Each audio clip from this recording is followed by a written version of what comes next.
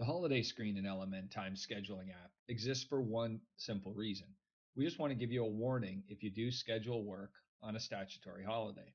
It's still going to let you schedule work on those days, but you'll see a little exclamation mark icon for any work scheduled on a holiday.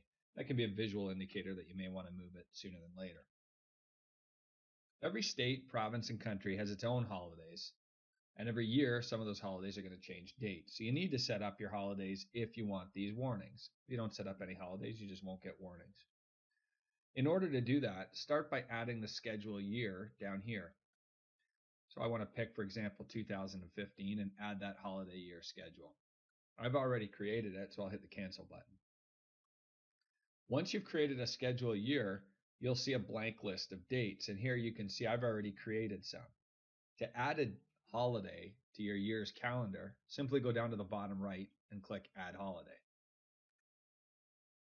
Here you're going to pick the date and then enter the name. You may find that the name fills itself out for some commonly known holidays like Christmas and New Year's. If it's a more unique holiday, you'll have to enter the name manually. Click OK, and now that name will show up here on the holiday calendar.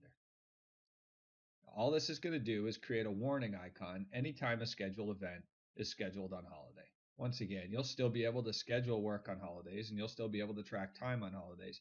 You'll just get a warning if you do schedule work on those days.